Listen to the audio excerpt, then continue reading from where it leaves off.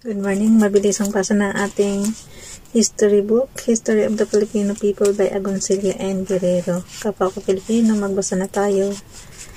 Pero references na lang ito eh. History of the Filipino People by Agoncillo and Guerrero. Today is 14 April 2023. History of the Filipino People, selected references. Nandito na tayo sa selected references ng chapters 12 and 13. Basa. Chapters 12 and 13. The substance of these chapters has been called from Agoncillo's Malolos, The Crisis of the Republic, the documentary sources of which are found in the Philippine insurgent records. On the American version of the Filipino-American hostilities, the best sources are the various reports of the Major General commanding the Army, Washington, 1899-1902. Care, however, should be taken in reading these reports, particularly with reference to the battles fought, for many of the reports had been tailored to suit the authorities in Washington. Wilcox Harper's History of the War contains valuable information on the different phases of the conflict. So far, no extensive Filipino account of the armed conflict has been written and published. General Venancio Concepcion's diaries, Apuntes y Diario de Operaciones, are no longer available, and only parts of the whole were available to a few scholars before the last war. Other sources, mainly American, are the following: Carl Irving Faust, Campaigning in the Philippines, San Francisco, 1899. Albert G. Robinson's The Philippines, the War and the People, New York, 1901. Frederick von Stone's Memories of Two Wars, New York, 1911. And Senate Document Number 331, 3 volumes, Washington, 1902. Chapter 14. The sources for the writing of the Aglipayan movement are abundant, but most of them are not readily available. Those easily available are Juan E. Rivera's The Aglipayan Movement, The Philippine Social Science Review, Volume 9, Number 4, December 1937, and Francis H. Wise's The History of the Philippine Independent Church, Master's Thesis, University of the Philippines, 1954. Some of the documents will deal with the Filipino National Church and the second phase of the revolution are found in the Philippine insurgent records. A few of these documents are included in Teodoro M. Calau's edition of Mabini's La Revolución Filipina con otros documentos de la época, Manila, 1931. Volume 2. For the biographies of Aglipay and Isabelo de los Reyes, see Manuel Artigas y Cuervas Galeria de Filipinos Ilustres, Manila, 1917, Volume 1, and Jose L. Llanes, Life and Labors of Isabelo de los Reyes, The Diliman Review, UP Golden Jubilee, number December 1958. Pedro S. D. Achotigue and Miguel A. Bernards. Both Jesuits' Religious Revolution in the Philippines, Manila, 1960, Volume 1, may be consulted with caution. Another biography by a Spanish Augustinian is Isacio Rodriguez Gregorio Aglipay y los Orígenes de la Iglesia Filipina Independiente, 1898 to 1917, Madrid, 1960. Naturally, it is pro-Spanish. Another biography of Isabelo de los Reyes is found in Jose de los Reyes' biography of Senator Isabelo de los Reyes, Manila, 1947. The religious question is ably presented in the second volume of James A. Leroy's The Americans in the Philippines, Boston and New York, 1914. The documents relating to the early Aglipayan movement were published in the periodical edited by I. D. de los Reyes,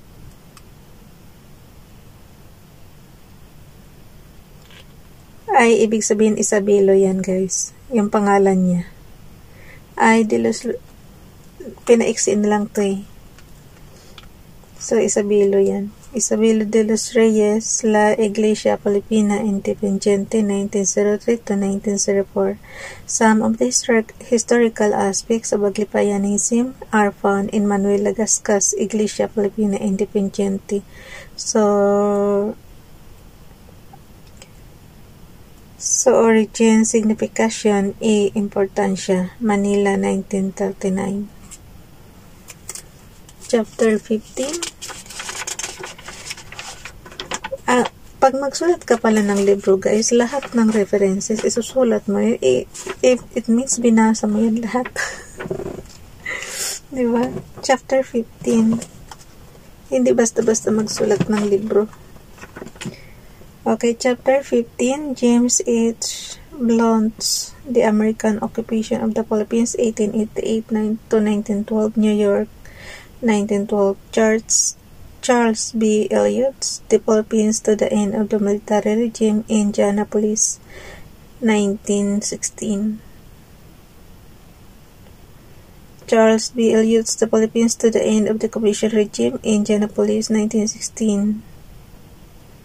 W. Cameron Forbes, The Philippine Islands, Boston, 1928, and J. Morfield, Story, and Marshall P. Lichaucos, The Conquest of the Philippines by the United States, 1898 to 1925, New York, 1926, are all useful studies on the first decades of American rule. The annual reports of the Philippine Commission, 1900 to 1915, reports of the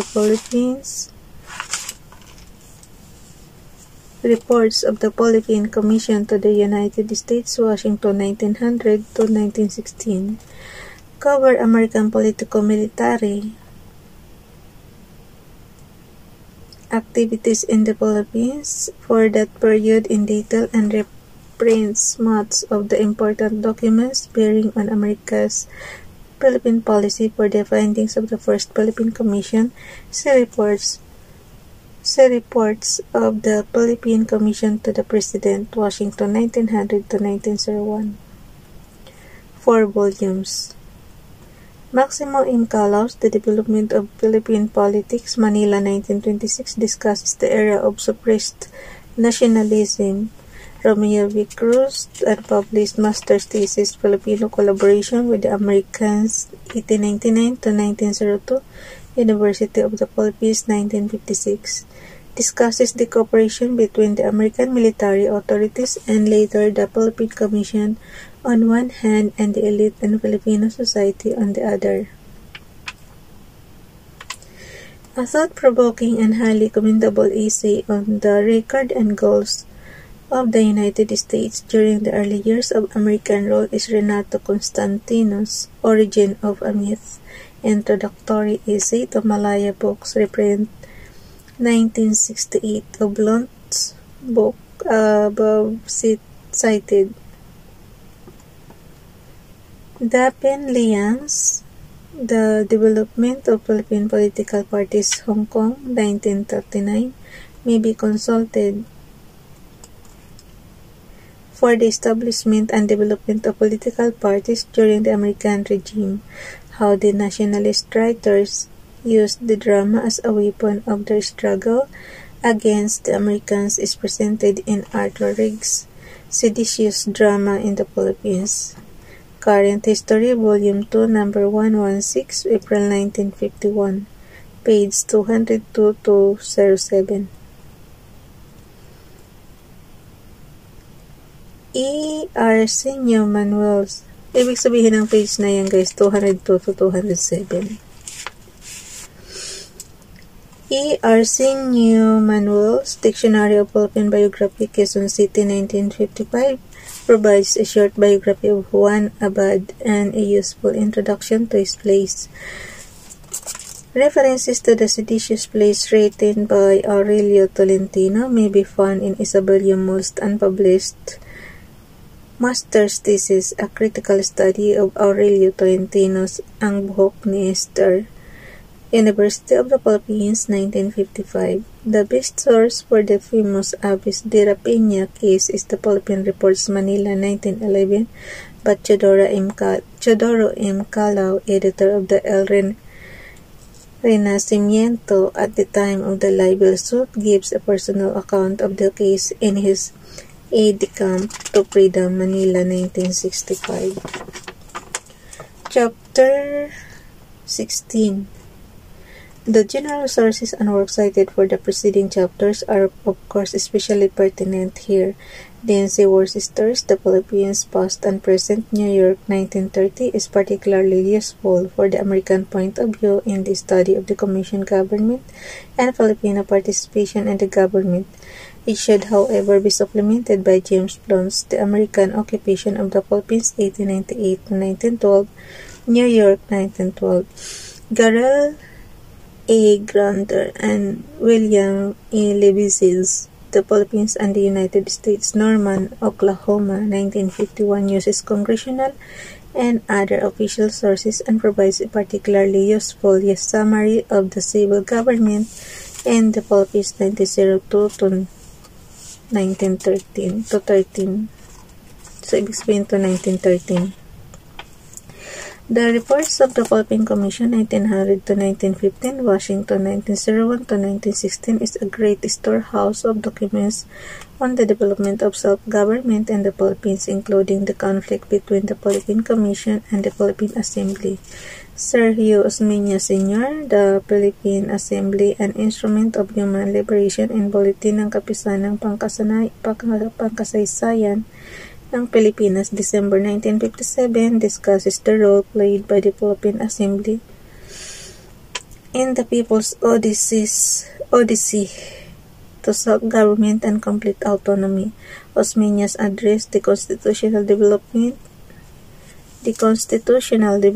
of Philippine Autonomy, December 7, 1923, Manila, 1924, also adverts to political developments during the first 2 decades of the American regime.